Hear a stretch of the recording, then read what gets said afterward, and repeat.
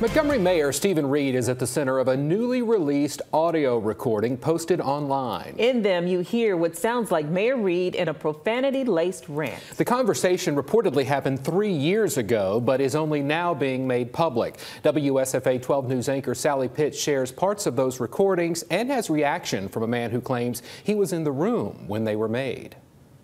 A group called Montgomery Deserves Better released the audio recordings. In it, the mayor discusses the black vote, white investment in the city, and Maxwell Gunter Air Force Base. We spoke to someone who claims to have been in the room at the time. He tells us this all happened nearly 3 years ago. Here's part of those recordings. Don't let tell me that I'm on TV. Every time I'm on TV, I get somebody from New York or LA calling about how can they invest in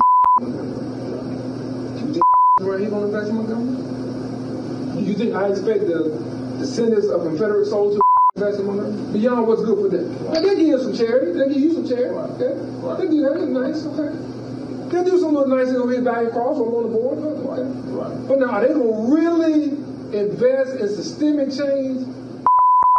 No, they're not going to invest in it. Right. So don't ever mix up what I'm doing there. There is a you haven't seen a scientist as diabolical as me because no one has come into this with what I have. Charles Lee, owner of That's My Child, says he was there when the mayor went on the profanity-laced rant. He says a group of community activists were meeting with the mayor following the death of George Floyd to discuss keeping the peace in the capital city. Lee said the group thought they were meeting with the mayor about how to improve the city. Instead, he says they felt insulted. And the mayor said, man, I don't got to do nothing. I don't got to do nothing. I'm always get 30, 80, 45% of the white vote, and I don't never need the black vote.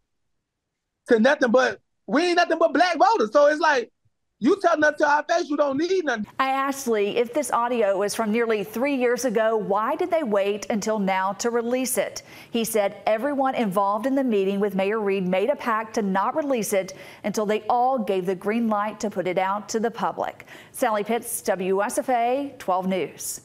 The release of those recordings comes just months before this summer's municipal election, in which the mayor is running for re-election. You can listen to the recordings on the WSFA 12 News app. As we told you at 6, we asked the mayor's office for a response, and we just heard from the mayor a few minutes ago.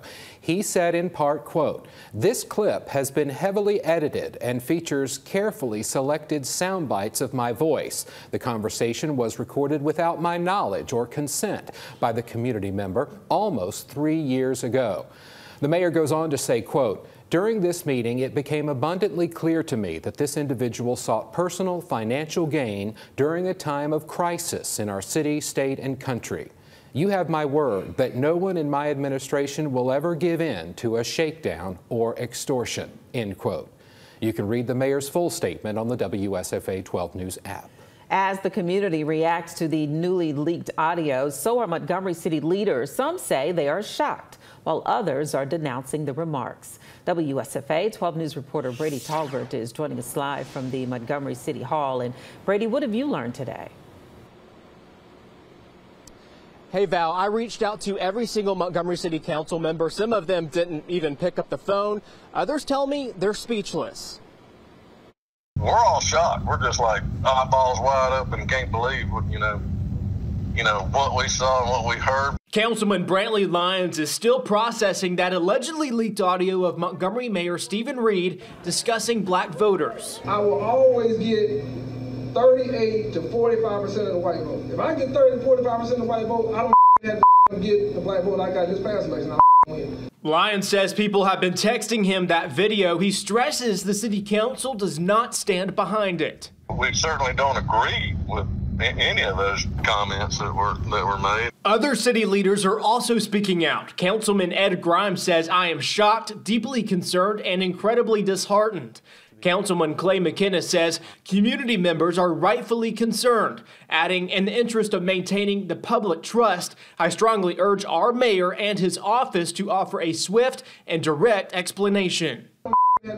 Anyone who heard the recording knows there were several cuts in that audio. I asked Lyons if he believes it could have been edited out of context. I don't know. I mean, I just look at, was that his voice? Were those his statements? And I don't know. Certainly a lot of unanswered questions tonight. I also asked Councilman Lyons if he believes this will be a topic of discussion at tomorrow night's city council meeting. He says you never know. We'll keep you posted. All right, thanks a lot, Brady. Again, we reached out to every city council member. Some did not respond. Others had no comment. The next city council meeting is tomorrow at 5 p.m. The mayor says he will meet with the media then to discuss this matter further.